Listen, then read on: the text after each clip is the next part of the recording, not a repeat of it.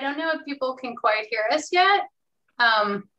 We were complaining about broadband in rural America. I'm not sure if it was on our end or not, but we seem to have a disconnection. I swear it wasn't to underscore the point that you can't conduct education with our terrible internet. Yeah, I'm thinking maybe we give folks, because folks are getting logged back in. Let's give them a few minutes to get back on. So there was some error that just kicked everyone off. Yeah. I think so. I kept on getting like an error 11033 or something. Yeah.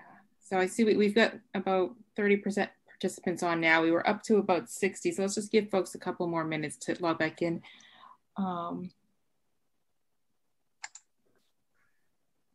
Jeff, do you remember where you were? Yeah. I'll, if you enable sharing. Internet issues.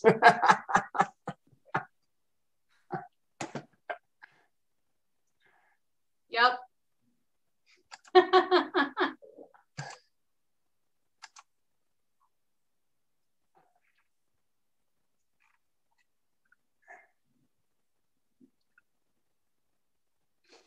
Okay. It makes for a good story. They hit some of the point. Yeah. Imagine being it does. A first grader doing this. Yeah. Okay. And while we're giving people a chance to join, I'll even tell they even tried to do a workaround where they sent home tablets that were preloaded with stuff so you wouldn't need internet, but they the people who devised that strategy didn't understand you needed cell phone data to do the tablets.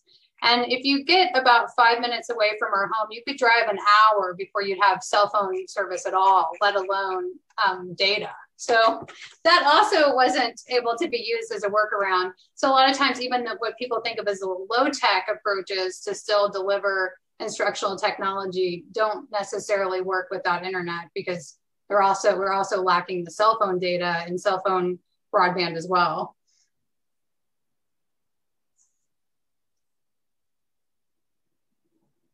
I don't know if you'll get to this in your presentation, but I'm curious as to any creative solutions that have come up besides just the paper packets for your student, for your first grader. But as those are like some pretty significant challenges to overcome. Yeah, and at some point we've got to decide, is the workaround right, or do we have to just make a huge investment in broadband infrastructure and figure out how to make that happen, like we have historically made investments in telephone or electricity, even where, it took a long time to get electricity to rural farms and stuff. A lot of places didn't fully have electricity into the 50s. So it kind of took acts of Congress in the past to make sure that those types of infrastructure were in place. And we might just be at a crossroads where some of that is, we need to realize that that's an important piece of equality and make it a policy issue at the federal level. Absolutely, yeah. Okay, it looks like we've got the closed captioning up and running again, and most folks have been able to join back on. So I'll turn it back over to you, Jeff and Sky, to pick up where we left off. Great. Yeah, I think we were talking about COVID and connection to the natural world and foodways, and that being another strength of rural communities. And I think I was telling this story about whether someone asked whether we regretted moving here, which, is a fair question, especially if you read, a lot of popular press, where we live is often ranked as one of the worst places to live in America. And, there's these hidden strengths, I think, in rural communities, and these are a lot of them, that really don't come out. And in the book, we have 2 chapters. One's called From the Outside Looking In, that lays out a lot of the challenges, how we began our presentation. And then the next one, in that very next chapter, it's From the Inside Looking In. And it's the lived experience that draws people back to rural communities, that makes them want to live and raise their families and send their kids to schools in rural communities. And these are some of the big buckets of strengths-based research that shows why living in a rural community might be better generally for children. But if you live in a rural community, if you grew up in a rural community, sometimes it's really hard to put your finger on that feeling. And you just, I don't know, it's more, it's almost more spiritual in many ways for rural folks. And I know, we might be treading across a line here, but that's really what in many ways drew us here to Eastern Kentucky. And then just to find that there's this research out there that actually supports all these great strengths of raising your kids and in a rural community and having them go to school there. So one big issue that comes up over and over again that we do want to address is complexifying this idea of the brain drain. And we have to there's a lot of people in the participant list that we saw, and we hello to all of our mentors, faculty, people we've worked with at Harvard. We got to single out Cole Raines if he rejoined us. He's a senior right now at Harvard College, and he grew up just down the road here in Eastern Kentucky. And we highlight, we don't name him because we didn't want to embarrass him too much, but he's on page 134 of the book. And he is a person, he's interned with me the last 2 summers, and he's going to come back to Eastern Kentucky. And he's going to he's already done some impactful work. And, I think we focus so much on the smart kids leaving town, but, let's take a little bit of a deeper look. First of all, most adults never leave their home state. And a lot of adults, 37%, never have lived outside their hometown if you take away military and college. In urban and suburban areas, we, of course, encourage kids to go and reach for that best school. Harvard has kids from all over the world and the United States, and people are proud of those kids going there, whether they're from urban, suburban, or rural. But somehow, if a rural kid goes, then it's brain drain. It's not brain drain if an urban or suburban kid leaves. And the fact is because they don't talk about that boomerang effect when that kid comes back. So you just have to think about how we force rural communities to say, well, you have to leave your community if you want to have a good life. And then the other issue is that the vast majority of students attend a college or university is within 50 miles of where they grew up. And why is that a problem? Well, rural communities are pretty much higher education deserts. They cover 97% of the United States, but they only host about 14% of the nation's colleges and universities. And just one example here in Kentucky, Eastern Kentucky University is actually a 3 or 4 hour drive from many parts of Eastern Kentucky. And that's the closest major state higher education institution.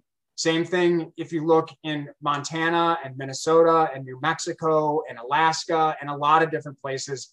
They have a few major state universities that are hundreds of miles away from the rural students and rural communities.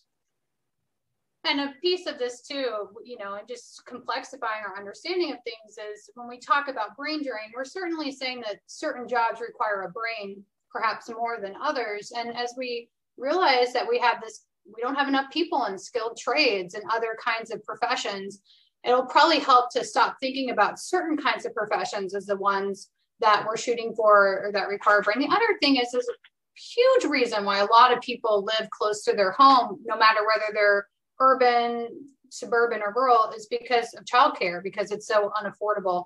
And rural communities have some of the least access to any form of early childcare, any kind of education, including Head Start. And early Head Start's been important. The federal program has been important in bringing that. Just all kinds of complex issues in where people live and why.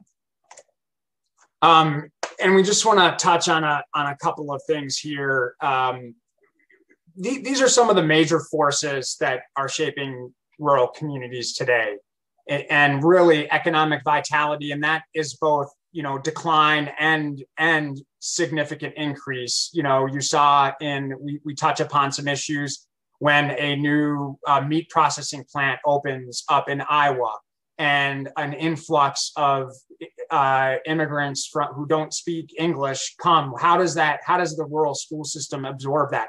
Then what happens when immigration comes in and arrests, a vast number? This happened in Iowa about 10 years ago. One of the largest mass arrests and deportations that had ever occurred in the history of immigration customs enforcement, and how that impacted this small rural Iowa community. North Dakota oil shale, same thing, the boom, the bust, the boom, the bust. How does that affect both the economic vitality, the population stability? How do these actually impact the day-to-day experiences of rural educators? And then finally, the leadership capacity in rural communities. It's not about organizations or institutions partnering with each other. It's about individuals partnering with each other. It's an individually led collaboration. They're not, and when there's not a competent leader in the head of a certain organization, people figure out how, and how this works other places, but they work around that person. And sometimes they even end up propping up new similar organizations as workarounds to avoid some leader that is perhaps not doing as good as they could. Well, and just another piece of that, we closed the book with some policy recommendations. And one of the pitfalls in dealing with rural America is to say, well, they don't necessarily have the universities there. So what we're going to do is we're going to take people from outside of the region, and we're going to bring them in briefly. They're just going to sort of come in for a day or a few hours so that they can provide their expertise. If you don't build leadership amongst the population that's there, it's not necessarily leading towards something that's sustainable. So where you see effective programs take place in rural America is where people make a significant investment in the people on the ground. Realistically, our empirical knowledge base about rural children is very limited. It's especially limited for certain special populations. Migrant children, children who speak languages other than English, children with disabilities in rural communities. These are children we don't necessarily know a lot about, but that knowledge base is there. It's just within the communities themselves. And if we don't work and find ways to tap on that knowledge and build from there, we're unlikely to make the kind of sustainable change that's going to improve equality in America. And, that's, for us living and working here, and then we'll open it up to questions. That is, one of the more frustrating things we see is, it's helpful to be well armed with Harvard degrees, but it's also really, really frustrating to see money that gets funneled through major institutions that are hours away from where we live and trickle down into, technical assistance from someone driving their car in and trying to, tell people what to do when they already actually know how to do it. And we have great stories in the book, especially at the end of the book, about how we experienced that. Our own children have experienced, grand announcements of multi-million-dollar grants that are going to help their school. And then, we're like, what's going on? And, and you start to dig, and it makes people feel uncomfortable because the answer is that the money ends up in, a different institution supporting salaried people and not actually making its way into the school. Now, certainly that's not the case with everything. There's some really powerful work going on with like Save the Children and some other national organizations like that, but it is a mix. So with that, we can just open it up to questions. And I see we've got a few here, but maybe. She's going to tell us the questions, okay, right? Laura's going to tell us the questions. Great. Yeah, just to kind of help you manage. Thank you. Thank you both for a really interesting presentation and for your grace under the technical difficulties. We're used to it. Well, we thought, well, no, there it goes out again. But we're glad that it was Zoom's fault this time. Absolutely. There's a lot of great questions in the Q&A, and I have a few of my own as well. So just start with these.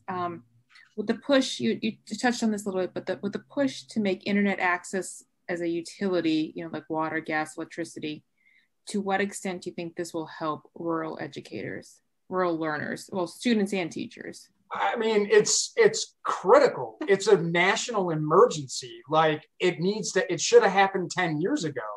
And it will not only help rural educators and teachers and the entire community, but it'll also help the economy. Now, there's some great stories of places that have done it. But, they've been trying to put broadband in Eastern Kentucky for 15 years now. And I just don't understand why it doesn't happen. Sure. You talked about the schools as being centers for rural communities, but could you talk a little bit about the role, access, and success of public libraries as a complement to schools? Libraries are a very interesting component of all this. And obviously one of the big, just from a literacy perspective, just pure access to books has been shown to be something that helps children do better in school, because the language that is in books isn't necessarily the depth of language or complexity that are in everyday conversations. And when you can't easily go to a fishing pier, but you can read about one in a book, it's a really great way to expand children's knowledge base. We live in a place where bookmobiles are common, but the reality is that most things like public libraries are supported by a local tax base. And, when you live in an area like we do, where, you're one of the 14 poorest median income counties in America, the reality is that the tax base just isn't there. So it comes back to these unequal funding that we didn't really talk about too much, but even take something like Title I funds. Title I funds are distributed at the state level, and typically the formula that's used doesn't look at proportion of children in poverty, but number. So those funds almost always go to urban centers and not out to the more outlying parts of a state where there might be a lot of children. Like here in Appalachia, we have a lot of children living in poverty, but we still don't get the same amount of Title I funds. And then when you look at philanthropy, what is it? For every $400 spent on philanthropy in Appalachia, there's $4,000 spent in San Francisco. So yeah, you can look at somebody like Dolly Parton started up the Imagination Library, and just mailing books to children has been wonderful. We've participated in that program. We love Dolly Parton. That's great. But fundamentally, as long as we don't see rural communities as important and we don't put resources towards them, it's not going to take place at the level we need to do, where we're going to see greater access to life opportunities through something like enhanced literacy. It's just that the dose is too little. Okay, great. This question kind of builds upon that, what you were just saying there too. The participant is asking, from my experience, rural and urban communities have a number of similar challenges, but different populations. What do you think of both communities collaborating for mutual benefits and funding? Yes, let's organize. Absolutely. We say that all the time. We lived in Boston. We've lived all different places. What people want in urban areas, what families want, is the same thing that people want in rural communities. The 90% of people who voted in Cambridge for Hillary Clinton and the 90% of people who voted for Donald Trump in Harlan County, they want the same things. They want good schools. They want affordable health care. They want safe communities. And the thing is that not to get political, but I already did. So who cares at this point? But the polarization is out of hand and has created a divide in this country that has roadblocked and stopped real consensus building, collaboration, and policies that actually are just common sense that would work. And until we have politicians who have the political will to stand up and for a good idea and not their own political party, things are just going to continue to be the same. But we certainly have organized and brought people to Louisville and Louisville to Eastern Kentucky. And we've hosted many people from other places. Shout out to Nicole Simon for coming down and visiting us. So it needs to happen. And we've gotten into this conversation a lot. Please come and visit us. It's not a scary place. It's fun. There's a good coffee place. You can have a good restaurant. We've got internet for the most part. So we opening that door, I think, and welcoming, You know, and it's funny, we joke about it all the time. People in rural communities are afraid to go to urban communities, and people in urban communities are afraid to go to rural communities. So let's try to break that down a little bit. We do need to do the bridge building. And I mean, fundamentally, we do need to have more nuance in our understanding of poverty and how it affects children and their life trajectories and their education. You know, it doesn't really make sense that we treat it as this monolithic issue that affects all children equally. I mean, I used to go and do these workshops at the New York City Department of Education. And it was always fascinating to me because a lot of the principals who were working with children from diverse language backgrounds were so interested in my research on rural education because they were getting children from rural sending countries here in New York City. And they were like, we don't know anything about what to do with rural children. I was like, it's okay. Nobody apparently does. Like, we're all working to build this knowledge base, but it helps everybody if we have a little bit of a more clear understanding of what might be some of those challenges. And also, you know, just to put this out there, there's so much variability to what is rural. You might take a place like Hillsborough County, Florida, and obviously very urban district there. But on the stretches of that county, in that one district, there's also very rural places where people are primarily in agriculture. So we aren't necessarily as divided as we think, both philosophically. I mean, most of us are working towards a common goal. We need that bridge building, but it will actually help urban schools if we understand better what's going on with rural schools as well. Okay, right. So staying along that theme of collaboration, there's a question in here about partnerships and philanthropy. So what are some examples you would like to see of respectful and meaningful partnerships with philanthropy? You know, grants and investments from private foundations and governments. Yeah, so I can speak directly to that. There's a foundation here called the Foundation for Appalachian Kentucky, and it's a community foundation that's regional. And they just started 8 years ago, or maybe 7 years ago. And before that, there was all of the philanthropic dollars would go to foundations and philanthropies based in Lexington or Louisville, or even, you know, New York or Boston or other places. With that foundation in place, we've been able to take dollars from larger foundations and other high net wealth individuals and get it directly on the ground to the people doing the work. So with that foundation, I mean, they've funded tens of thousands of scholarships for students. You know, when COVID hit, there was relief. We just had absolutely devastating floods here in Eastern Kentucky about 3 weeks ago. And I was just on a call this morning, you know, on a grant committee because an entire downtown was under 4 feet of water, and it destroyed every single business, every single office, every single apartment and house. Hundreds and thousands of people were displaced. And of course, you probably didn't read about it or anything in the news, but that is an incredible disruption. But we were able to raise over $1 million and distribute that money directly to those people without just straight up grants, straight up just cash to those people who are suffering right now. So those are examples that we need to see more of, is having that capital and locally based community foundations, getting that capital and setting up committees of people who know the people who've been devastated and say, yeah, I can vouch for that person. They lost their whole home. They're living in a motel right now. They need $500 right now. And so I think more of that locally based kinds of infrastructure and institutions, and yeah, bring in the technical assistants, bring in the experts, and send people off to Harvard, you know, to learn more. But let's have those organizations be based and hosted in the community itself. I just have to say, this is like the last chapter of the book we wrote really has 5 steps if people are thinking from policy or philanthropy about how to make it more useful for rural communities. And we obviously want bridges, we want both, but one really quick and simple thing to look at as a metric is what percentage of the salary or the money is going into the tax base of that local community.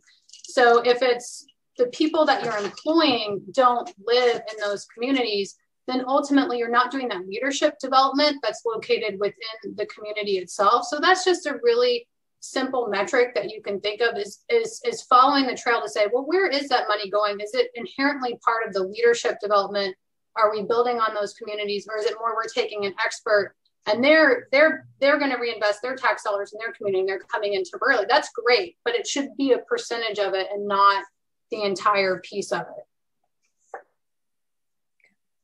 Great, yeah. Okay, another question that came in through the Q&A, somewhat about demographics. So curious whether the greater economic and racial integration in schools is actually met with greater acceptance and respect across differences, or are there major tensions and issues like bullying, discrimination? Well, and I mean, obviously we don't want to put a rose-colored glass. Like, obviously there's people who live in rural America who feel ostracized or who feel outcast or who feel like they're not accepted. But, I can see Jeff's chomping at the bit, but on the other hand, practically speaking, when there is greater integration and you can't necessarily segregate by community because everyone's so close together, it does, practically speaking, lead to greater integration. That comes back to the research that, I'll let you. Yeah, well, so for Harlan County had coal camps that were historically African-American. And so in Harlan County, it's honestly one of the least racist places I've ever lived. And, I don't want to pick on Boston too much, but, the institutional racism I think that you find in urban areas is sometimes so subtle and hard to put your finger on, that it really shuts a lot of people out. And in rural communities, yeah, you'll see a Confederate flag if you come down here. Yes, you will. And, many people will take that as a signal that, oh, well, that whole community is racist. But we've experienced, quite the opposite. And I think, research on schools that are truly more integrated, which bear proof that kids that go to school there are going to grow up to be less racist and more willing and open-minded. So yes, in every school, there's bullying and things like that. And I think for particularly students who may be LGBTQ, there's obviously some issues, especially around more traditionally conservative beliefs in rural communities. So you cannot just sugarcoat or whitewash that. But in our experience, generally, I think there isn't that degree of tension because you're all kind of in it together. I mean, one of the things that we sort of argue is rural communities are often on the forefront of some of the most challenging issues in our country. Like, we're talking about flooding, climate change. Rural communities are the ones. Even Black Lives Matter. They held protests all over Eastern Kentucky, marches for Black Lives Matter. It's one of the most powerful things I've ever seen is all these white people who I know voted for Trump, standing hand in hand and saying, yeah, Black Lives Matter. And I mean, but part of it too is because people are more integrated, you see these discussions, a lot of us live in a political bubble where we don't necessarily interact with people of different political beliefs. Let me tell you, our child got into some discussions about our 10-year-old about Black Lives Matter with some of his peers or around the presidential election. And when you see some of these discussions taking place, you're like, this is a model for America where people can come together and they can really discuss it. They know they're going to be together for a long time. They can't write each other off or say, I hate you or I cancel you. They like work through it and talk about it. So not that it's solved, but I think definitely one of the things you see here is a greater openness to discussing it for people to change their beliefs, to change their minds. And whatever sort of like caricature people have of a lot of rural America, that it's white, that it's all conservative. The reality is just like any place else, there's all kinds of people with all kinds of different beliefs, and we're just kind of a little bit more mashed together. Okay, great. That's really helpful. And I think this is a great question for us to close out the chat with, the discussion with, because it kind of speaks to the action and next steps. So, beyond money, beyond sending funds, what can we do as college access practitioners to support low-income, first-generation college students to access higher education? Like, where do we begin? Where do we begin to help those students? We touch on this in the book and give an example of a college recruiter, traveling all over the state of Utah, hundreds and hundreds of miles to hit 12, 15 different schools. Let's say they're from, a place like Harvard or Yale. How many applicants are they going to be able to pull out, versus the proportion of time that they're spending? So I think what colleges need to do is honestly make a commitment to dedicate a proportion, I'd say 20% of, just base it off of the population, of their recruitment efforts and dollars on recruiting rural students. One of the most underrepresented populations, we were freshman proctors at Harvard for 11 years. And if Tom Dingman's still there, thanks, we had a great time. Rural students were pretty much underrepresented. I mean, pretty rare. Yeah, it's pretty rare to come across a rural student. And they gave them to us. Yeah, they gave them to us, which we loved. And so I think that kind of commitment, and then also, continuing to expand online offerings, I think is great, because as long as you can get the internet, obviously, but that's a great way, kind of an equalizer for people who are in extremely rural communities that can't, drive or access higher education. One, out of school time is such an important piece of people too, because, in literacy, there's this idea of a disciplinary identity. And until how do I even imagine myself going to this far off school if I don't know anyone who's been to Harvard or whatever? I've never met that person. It's you want to get a chance to try that identity on, or else you'll imagine it's not available to you. It's very similar with STEM. If you don't know anybody who's a scientist, how could you ever, who looks like you? So part of it too is thinking during informal moments and summer programs, as underrepresented as freshmen at Harvard in the regular class, imagine their summer programs and other opportunities for people to do outreach and come and visit and make those kinds of connections. I think one of the things rural communities really highlight is that relationships matter.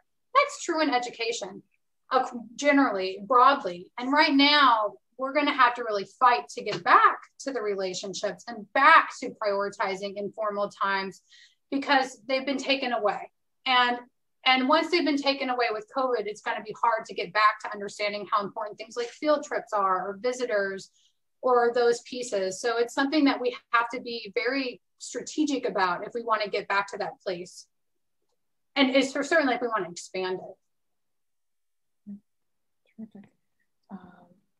Okay, let's just checking to see. There's one last question that came in. We'll just do this one too. Could you speak to the economic opportunities for rural communities being the center for the development of renewable energy?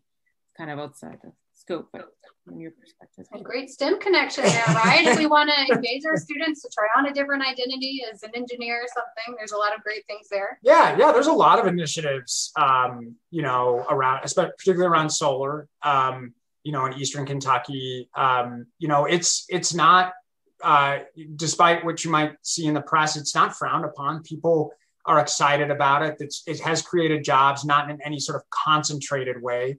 What we've ended up doing in our lives here, yes, we have these positions at the University of the Cumberlands, which is a great institution. Over half their students are first generation, very diverse. It's, look it up. They're doing wonderful things here. We've gotten pulled into economic development. So now we're running our own businesses and employing people. And, that's one of the major things that you do in rural communities is you wear many different hats. And so I think it's going back to why rural matters more than ever. We have to do both at the same time. We have to rebuild an economy and educate students for that economy. And it's a very heavy lift. And so that's where we found ourselves. Nicole asked what kind of ice cream we have. Sky runs a great ice cream general store. We've got a coffee shop. I'm opening up a brewery in Harlan. So this is where we found ourselves. And so we are kind of this. Well, you can't be, in rural communities, you don't have the ability to keep it all separate, right?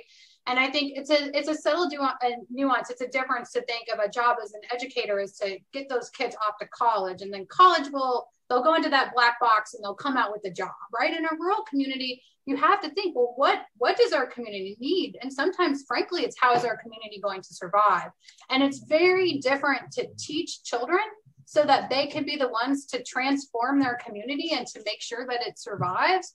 But dang, is it exciting, right? I mean, we might have some people on here who teach in places like the Navajo Nation, where that's the kind of work that's the true art and beauty of education, and why so many of us are passionate about it and why we got into it.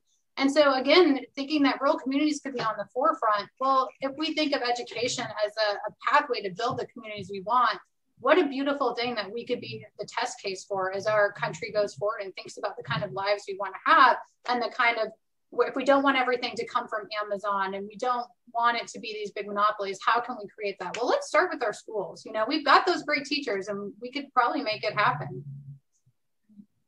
So be mindful of time. We're approaching 1. So I'm gonna thank you both. I'm gonna hand things over to Diane for any closing remarks.